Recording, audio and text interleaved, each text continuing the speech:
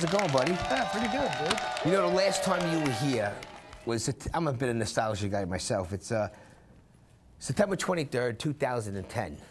Remember that? Oh, yeah. I remember it like it was 5 years ago, Yeah. September 23rd. It seems like yesterday. Vinny Pastore?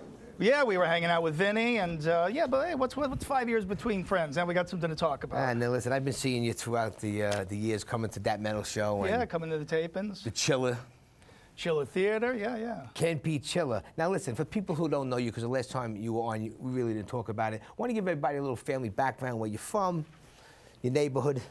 My name, what that's not the kind of information I like to give out, Johnny. All right. There's some very shady-looking characters in your audience. Yeah, I'm a Jersey guy, man. I come from Jersey, and you know that's where I grew up. Always? Pretty much, yeah, man. You know, Jersey guy. So lived in Manhattan for a bunch of years, but bought a house back in Jersey about 4 years ago, just in time to get destroyed by Hurricane Sandy. So everything's good. Yeah. Unbelievable. So how old were you when you got into comedy? I started late, you know, man. I started when I was 29, and now that I'm almost 30, I think I'm, you know, really getting the hang of it. Now, what was actually your career? What did you actually want to do with your life? I mean, how'd you fall into comedy? I mean, was it just from your friends going to go see them? I just, you know what, man, I always loved comics. When I was a kid, I used to listen to, you know, Richard Pryor and George Carlin tapes, like in my room with the Radio Shack cassette recorder, and I put the little thing in my ear because, you know, I didn't want my parents hearing me listen to this stuff, man. And I just always loved comics. Even though I didn't understand a lot of it when I was like 11, I knew it was subversive, you know, and I knew it was something I wanted to be involved with. And then that's how my love, you know, of hard rock and metal started. The same thing. Like when I saw Kiss Destroyer, I was like... That was my first record. Yeah, man. It's like these are superheroes. They're rock stars. They're comic book characters all rolled into one, you know? And so here it is years later, and like those two worlds for me have collided, which is cool. Yeah, like when we got those albums when we were a kid, it was like the best thing in the world, right? Yeah, because I was like, everything rolled into one. You know, like what could be better than this? You know, so I put all the Kiss posters on my wall, up on my ceiling. My parents went crazy. Where's this all going to lead to? You know, so here we are. Like I said, you know, 40 years later. And I got my man cave. I still got the Kiss posters up. Really? Yeah, they're all downstairs in my basement. Nice. Yeah, I don't want to grow up to a point. That's where you go and you hide out and you forget about the world. Yeah, but I mean, we're not going to change what kind of music we like at this point. I'm not going to just start listening. I'm not going to get Bieber fever all of a sudden. I'm 49. My girlfriend's like, why don't you sell everything here? We could get something with this. I go, I got a lot of stuff, but what do you really think I'm going to get for this? Like, she thinks I got like $1 million worth of stuff. Right, well, it's, you know, it's sentimental value. Yeah, it's sentimental value, 100,000%. Now, you've been doing a lot of stuff lately. You got a new stand-up CD titled Live and Hilarious, and you got the other Terrorize and Telemarketers, Volume 6. This is with you and Jim Florentine, right?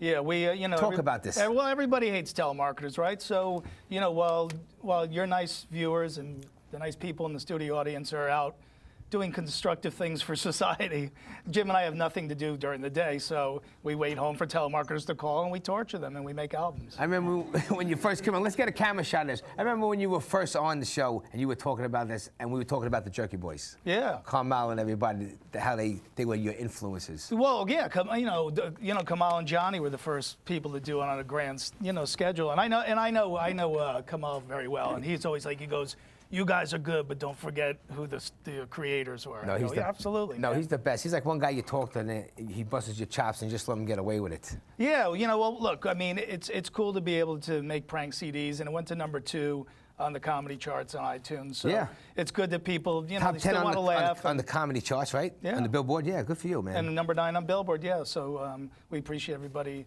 supporting our nonsense. We both had relationships break up around the same time, so we had a lot of rage, so we had to take it out on somebody. Now talk about your live CD, the new one.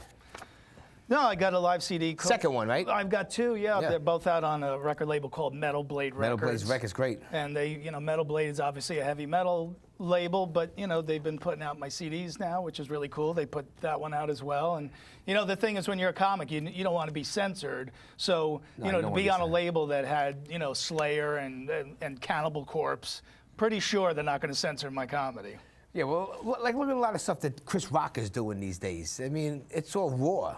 Well, yeah, I mean, and you know, I always say that thing in my act about, you know, let's not be politically correct, because you got to make sure, like, you got to remind people it's okay to laugh. You know, it's comedy. It's not take this stuff seriously. They're jokes, and people in this country have lost their sense of humor. Laughing is the best form of medicine. I mean, I mean, it is. We live in a serious society. There's a lot of problems and everything else, but laughing, I think, is great. Well, yeah, I mean, look, when you're Donald Trump and you're in the middle of a debate and you make Rosie O'Donnell fat jokes and people laugh, you're like, oh, this is great, you know.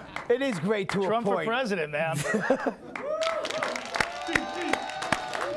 I think that's just his only downfall. I mean, yeah, it's funny in the beginning, but I mean, if he's going to really go to the end, I think he just has to. I mean, in my opinion, and a lot of people I talk to, that he does pull it back a little. He could do that, but by doing that, he's gonna ruin himself and lose a lot of votes from people that he could probably get the votes from. I mean, you know, I don't know. Anybody's better than Obama, and that's all I have to say. Well, we'll see what happens. But Don, it's always a pleasure. Yeah, thank Johnny, you so much, man. Don Jamieson, everybody. Appreciate it. Thank you, guys.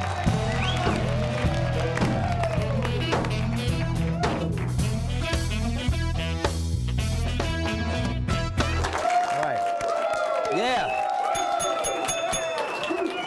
All right. Comedian Don Jamieson. You'll be seeing him real soon.